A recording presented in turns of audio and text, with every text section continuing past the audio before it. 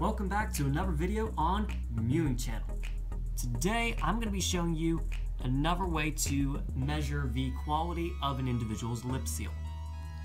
So in my last video on lip seal, which I will link in the description box down below, I explained how you could use an exercise slowly counting from 1 to 6 to see how good your lip seal is.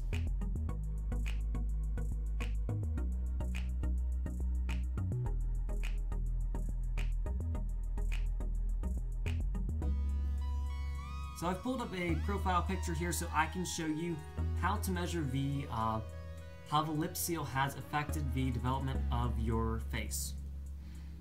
So how to know if someone has a good quality lip seal just from looking at them, not even seeing them talk or do anything with their mouth. How would you know if they have a good lip seal?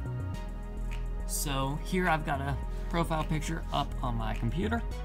So what we're gonna do is we're gonna zoom in here. So now the trick is this. If the lips are 2/3 of the way up from the bottom of the chin, that means they have a good lip seal.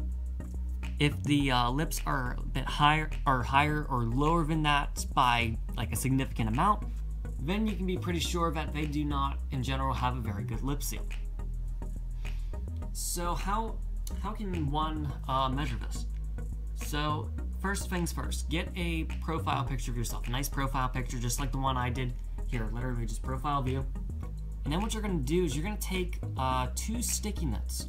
The first one, you're gonna fold it into thirds. And you can see I drew the lines on here too so you can see the folds better. And then you're gonna take the other sticky note and you're gonna fold it into fourths and draw the lines on there too. So I'm gonna show you how this works here.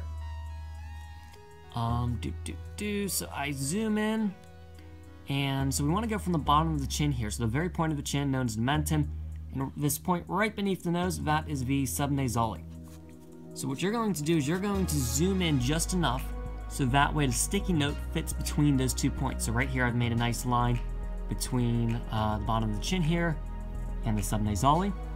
And as you can see, this line right here that marks 2/3 of the way up lines up nicely with my lips, which indicates that I have developed a good lip seal over time. Now also, if you wanna, you're gonna want to grab the other sheet with the fourths. Even if you see that the 2/3 lip seal is pretty good, darn. Even if you see that the 2/3 lip seal is pretty good, you still wanna look at it this way as well. Because then you can find out if your lip seal goes a little more towards like 3/4 of the way up or only, half of the way up.